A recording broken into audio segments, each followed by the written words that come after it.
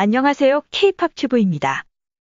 방탄소년단 B가 낭만적인 트럼펫 연주에 이어 수준급 사격 실력까지 자랑하며 글로벌 팬들의 뜨거운 환호를 받았습니다. 지난 22일 JTBC 예능 프로그램 인더숲 BTS 편 시즌이 2화가 방송됐습니다. 휴가 이틀째 아침을 맞이한 방탄소년단 멤버들은 식사 후 각자의 방식으로 휴식을 취했고 B는 트럼펫 선생님과의 영상통화로 레슨을 받았습니다. 레슨 첫 번째 단계인 한음을 길게 소리내기 연습에서 B는 17초간 소리내기에 성공, 놀라운 폐활량을 보여줬습니다. 자신의 속도에 맞춰 몰입하고 노력하며 실력을 키워나가는 B의 모습은 팬들에게 감동 그 자체였습니다. B는 데뷔 초 중반 챗 베이커라는 트럼펫 연주자를 너무 좋아했다.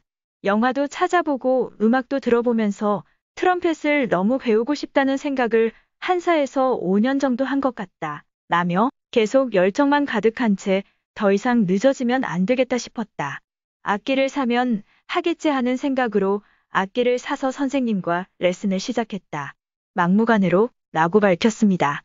레슨 이후 B는 물놀이를 하던 제이홉과 함께 노래를 들으며 신나게 춤을 췄고 오디오에서 울려 퍼지는 다이너마이트에 맞춰 트럼펫을 불기도 했습니다.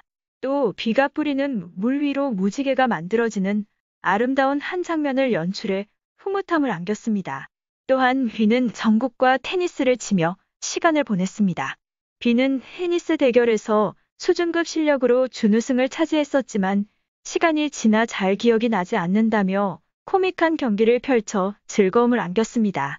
이어서 B는 서바이벌 게임을 하려고 준비한 총으로 페트병을 맞춰 넘어뜨리는 사격을 시작했습니다. 연습 삼아 쏜 총으로 B는 세워놓은 페트병 5개를 모두 명중시켜보는 이들을 감탄케 했습니다. 방탄소년단 B의 이름을 딴 태영숲이 조성된 것을 영국 음악 평론지 NME가 자세히 소개해 화제입니다. NME는 BTS 팬들이 멤버 B를 위해서 숲을 조성했다. 는 제목의 기사를 게재하고 B가 가장 좋아하는 색에서 영감을 받아 B의 팬 170여 명과 서울 환경운동연합이 함께 숲을 조성하게 됐다고 전했습니다. 런던에는 B가 해외 투어 중 다녀간 곳이 B로드로 명명돼 팬들 사이에서 순례지로 큰 인기를 끌고 있어 현지에서도 큰 주목을 받았습니다.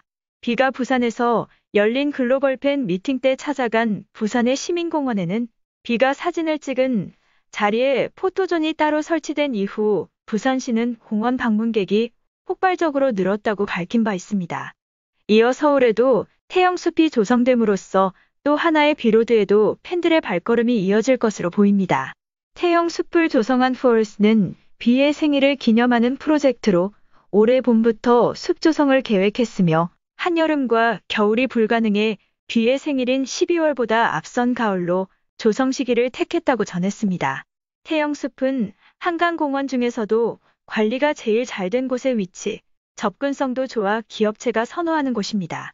태영숲은 환경에 대한 메시지를 담아 한강 자연성 회복, 기후변화 대응, 생물 다양성 증진 등 효과를 기대하며 느티나무 4그루와 조팝나무 1200그루를 심는 방식으로 진행됐습니다.